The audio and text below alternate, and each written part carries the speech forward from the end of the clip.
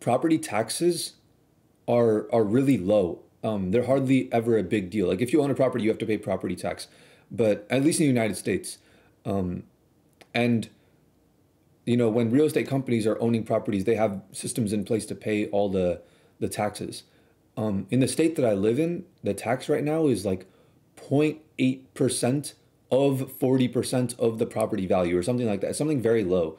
So if you own $1 million property, that's like $300 or something a month or something like that. And if you have $1 million property, you could pay 300 a month. So you could charge $5,000 a month for rent. So you should be able to pay the property tax.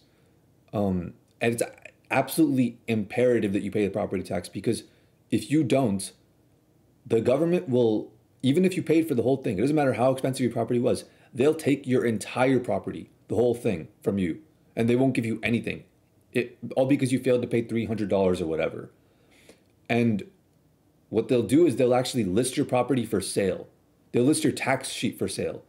And if someone comes and pays your taxes before you, they'll list it up. And like banks will have it and all that stuff.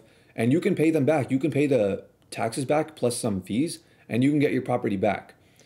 Or somebody else, if they find your tax sheet, they could just pay your taxes for you.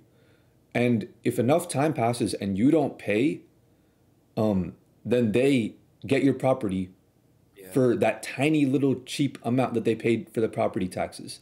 And if you do pay, then that money goes back to them. So there's no loss in it for them. It's actually an OP strategy. And at this point, it makes no sense why companies are not just buying every single foreclosed property and just paying property tax for it, because they're going to get all their money back. And I'm sure some of them are like in the process of doing that. But that also requires like a lot of investment, Actually, not a lot of investment, but some investment. It requires some investment. And also finding the tax sheets before like the banks do and all that stuff. It's tricky, and it depends on like the state and the county